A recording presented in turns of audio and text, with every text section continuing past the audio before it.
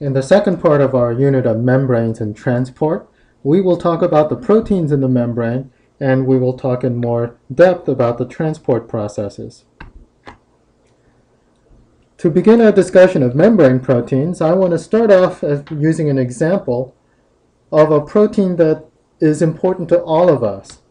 And this is a protein called rhodopsin. Rhodopsin is the protein that allows us to see.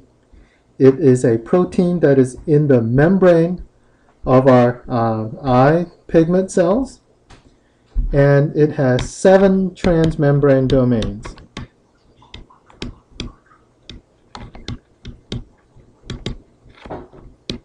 Each transmembrane domain is an alpha helix,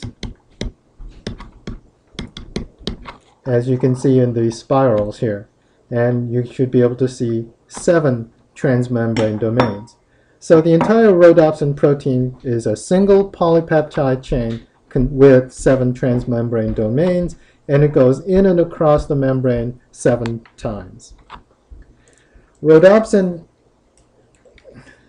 is the light receptor, and when a photon excites the rhodopsin molecule, it transmits a signal to this other protein, which is a peripheral membrane protein. And this peripheral membrane protein associated with rhodopsin is called transducin.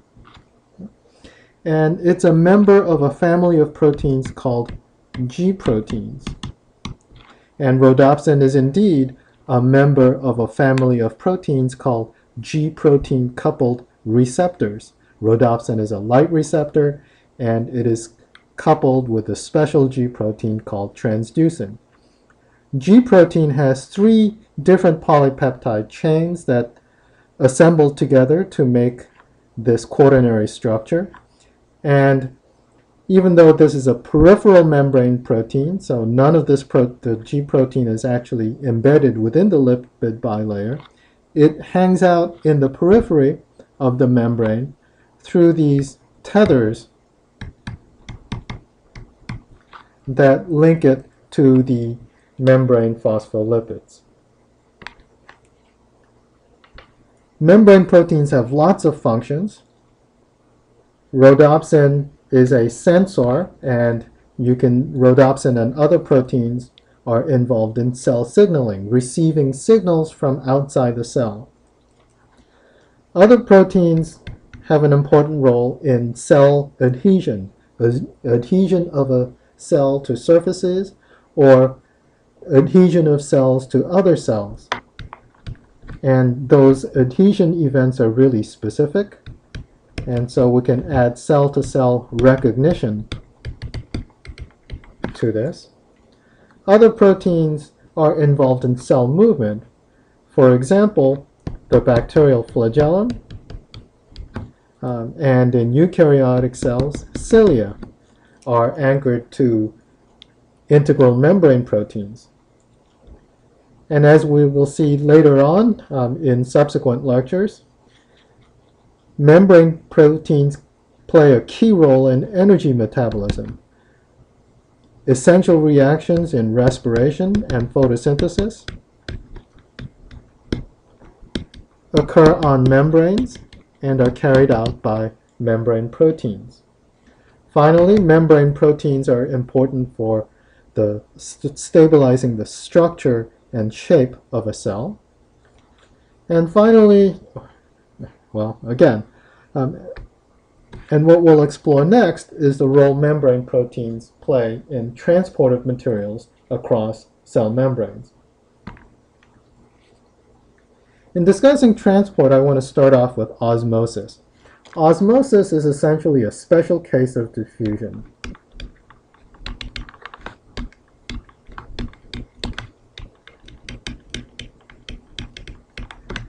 So this picture here at the top shows diffusion of molecules across a semi-permeable membrane.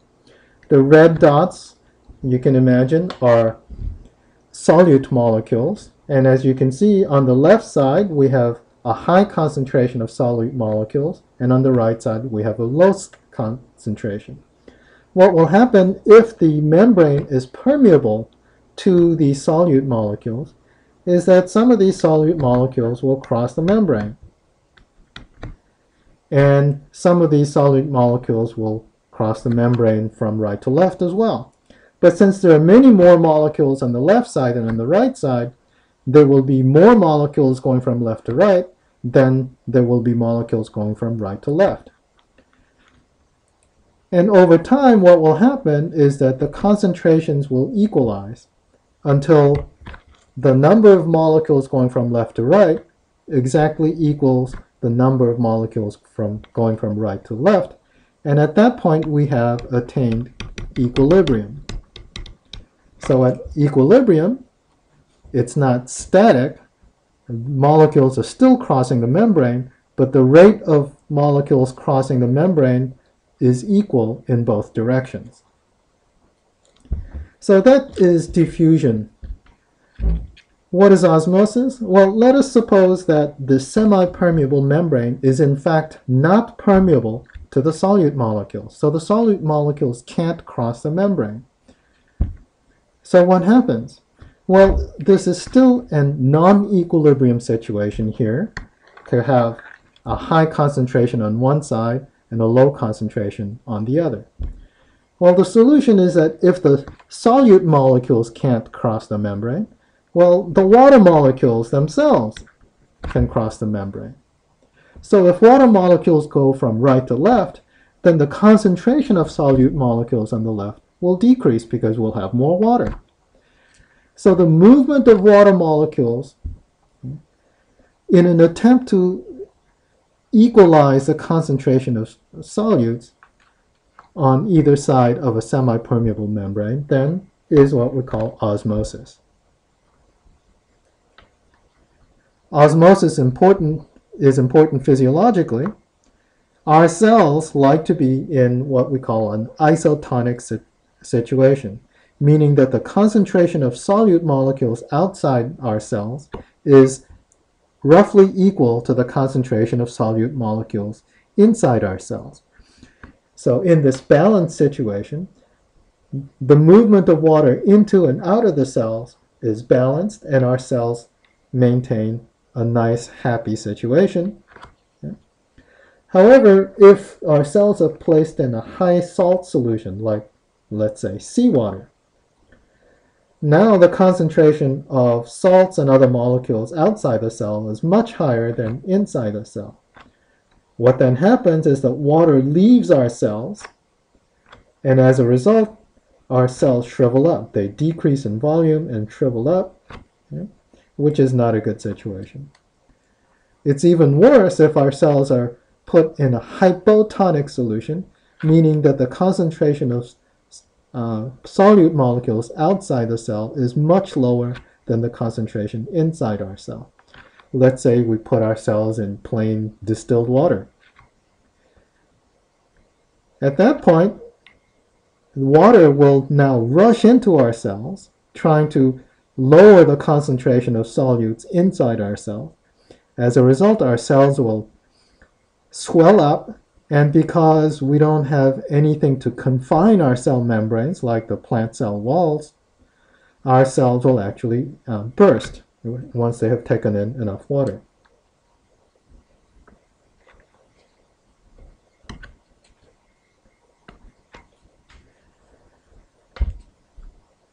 Now you may ask how water crosses the cell membrane. After all, water is a hydrophilic molecule, and it is polar, so water is polar, whereas the core of the lipid bilayer membrane, with all those hydrophobic tails, is extremely hydrophobic. The main way that water crosses cell membranes is through specialized proteins called aquaporins. As their name implies, they form a channel for water, a water channel, aquaporin.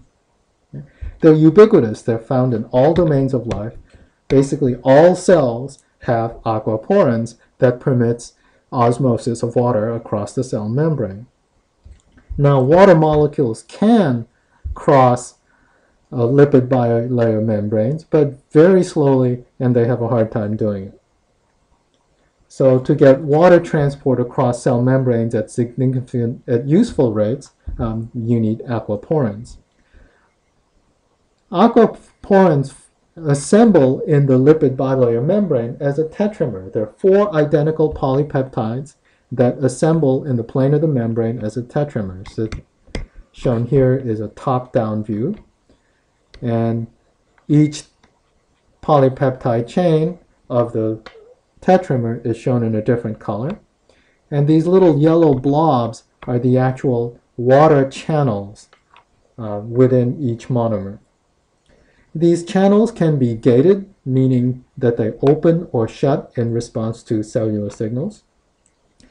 And some tetramers form a channel in the middle, that would be a 5th channel, that allows the passage of other molecules.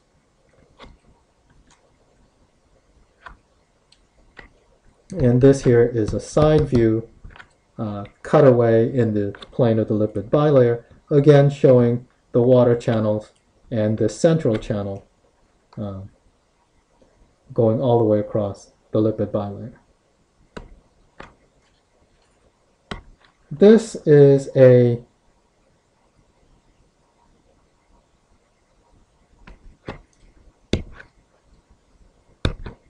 molecular animation of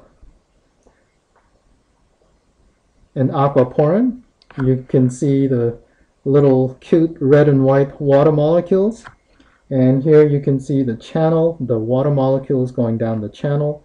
This yellow blob, this yellow molecule here in the middle, is a molecule of glycerol that happens to fit this particular aquaporin.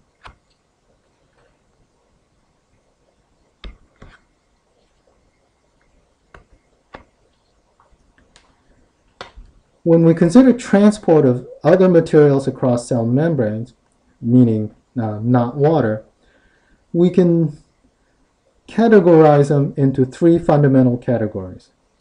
The first category is simple diffusion. This is movement of materials across the lipid bilayer.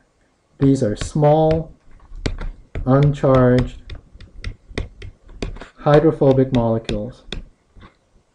Hydrophobic. They are able to diffuse right through the lipid bilayer itself. Examples are oxygen gas, okay, carbon dioxide,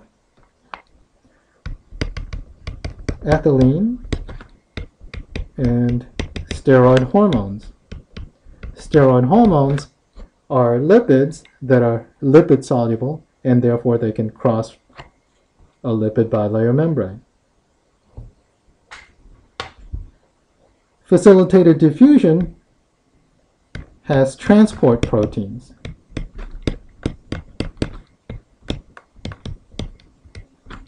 And these transport proteins form channels or pores or act as carriers. They're highly specific, meaning they don't allow passage of just any old molecule, but they're very choosy about which molecules they transport or allow to cross. And facilitated means that they do not use any energy.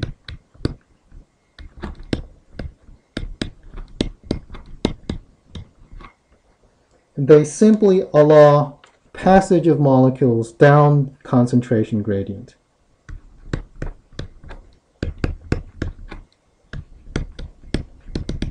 Meaning that a molecule that has higher concentration outside the cell than inside will come into the cell when the gate is opened. Conversely, if the concentration of the molecule is higher inside the cell than outside and the gate opens, now the molecule will exit the cell. Active transport is carried out by proteins again. It's highly specific, uses proteins and uses energy to transport against or uphill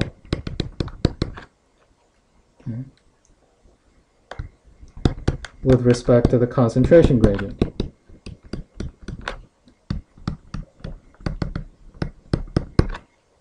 For instance, the phosphate concentration outside the cell in the environment is usually much lower than the phosphate concentration inside the cell. Nevertheless, cells have phosphate transporters which will expend energy from ATP to still continue to bring in phosphate molecules from outside the cell into the cell against the concentration gradient.